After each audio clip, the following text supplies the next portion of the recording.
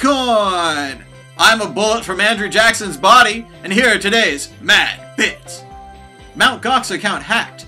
30 Bitcoin gone. I logged into my computer this morning to find an email saying I had a withdrawal request on MTGOX, and immediately knew something was wrong. I never download any unknown software and have malware bytes, so I thought this would never happen to me, but I guess now it has. Just a warning to everyone, be as safe as possible, I guess. I'm assuming I was hacked, targeted somehow via Reddit, because I've noticed for the last few days someone has been trying to change my Reddit password. The IP says the person was from Reno, Nevada. Do you guys think there's anything I can do to possibly get my shit back? Well, fuck my life. Etherhigh, we're very sorry about your loss. The first rule to avoid being hacked is to activate two-factor authentication. Two-factor authentication is a new type of security, where you use your cell phone to generate unique tokens that prove your identity to the website in addition to that cranky old password that you've probably been typing into dozens of websites and wasn't very secure in the first place. Two-factor authentication is the wave of the future. All you need to do is install the Google Authenticator app or Authy app on your phone and then set it up with your service. I hope that sound is the sound of 1,000 accounts getting secured, and 1,000 more providers like PayPal changing their minds and offering the service immediately. Post haste. Like right fucking now. This brings me to a good point. How does a newbie buy Bitcoin anyway? Well, I'm a newbie too, so all I can offer you is a newbie's perspective. There seems to be 2 to 3 major ways to move your money into Bitcoin. Number 1, Coinbase. If you link your bank account to Coinbase, it takes a couple of days, then you can buy Bitcoins with cash. But wait, hold on just a second.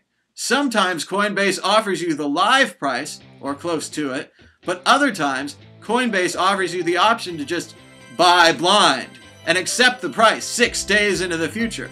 And that's when you're getting your coins anyway, because Coinbase needs time to move the money from your bank account, so they take your sweet time getting you your coins. But it is the simplest and easiest way. Once you have your coins in Coinbase, you can transfer them to any Bitcoin wallet you want, use them to buy things, or transfer them to MTGOX and use them for investing. Gambling. Coinbase seems more like a savings account, a place to invest in Bitcoins and let it sit. I hope someday to have enough Bitcoins in Coinbase to pay off my house, but until then, I'll have to buy low and sell high, and for that, you're going to need a MTGOX account. Or another exchange. Yes, I know there are others, but I don't really know who they are, and Bitfloor just closed suddenly, so maybe old ways are the best ways, eh? Of course, the real trick would be to have cash in your MTGOX account, so that when the price of Bitcoin went down, you could buy in. That dream seems to be, for the moment, very difficult to fulfill. As a newbie, I set out to MTGOX and got an account easily. Then they wanted my driver's license and proof of address to verify my account. This process took 2 weeks at least. 2 weeks? That don't do me no good. Here's Forward Auto, man. But and sure, I didn't want to send it, but I sure did want to trade in Bitcoin, which gave me plenty of time to set up a Dwolla account. Dwolla, which seems to be exactly like PayPal, also had me go through the linking account dance, which took several days. Well, ain't this place a geographical oddity? 2 weeks from everywhere. During which the price of Bitcoin went up and down, but mostly up. And even then, MTGOX said they didn't receive my docs, because they said they take PNG, but they probably don't, or their uploader was broken because the hordes of the internet were at their gates demanding their right to trade, and to make money for free, like all their other geek brothers before them.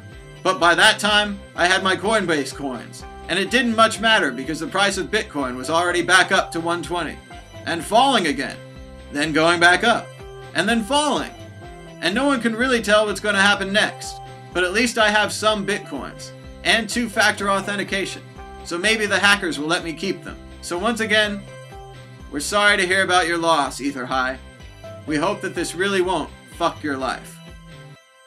Things will turn around.